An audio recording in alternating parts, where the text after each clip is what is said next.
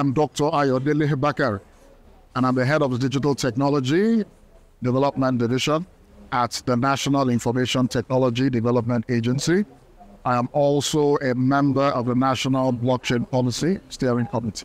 So how is NITDA encouraging the adoption of blockchain technology across various sectors?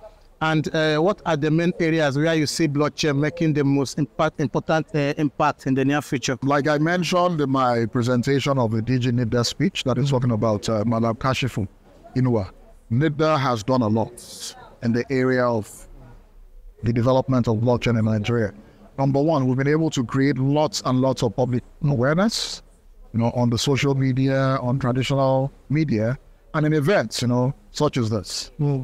Additionally, like I mentioned in my presentation, in 2022, NITDA did a program on ensuring that we provide scholarships to about 30,000 Nigerians. Of course, we targeted 30,000, but eventually, by the time we're done with the training, we trained over 32,000 Nigerians on blockchain development, blockchain implementation, and blockchain adoption.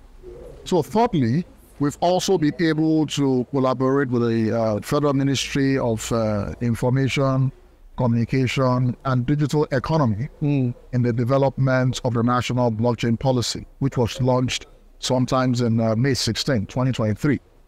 And the purpose of the National Blockchain Policy is to help drive the growth of blockchain as a tool for socio-economic development and transformation. So if you look at the National Blockchain Policy, there are three overarching focus areas. You have the talent development, you have innovation, and you have blockchain adoption. Innovation just deals with having strategies to help with innovative blockchain solutions being created. Talent development just talks about, strategies to help ensure that we're building talent required to power the local blockchain industry. Then adoption, has to do with having strategies to ensure that we can create more use cases for sectorial application. Because when it comes to any technology being successful, you need to also focus on the use cases. And we are doing that with blockchain adoption.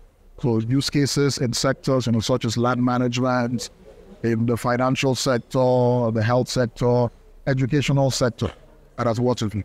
And we've achieved so many successes, with this national blockchain as a plan. Like I mentioned in my presentation, one of the very first things we did to bring stakeholders together, I think we brought about over 300 Nigerians within the blockchain industry.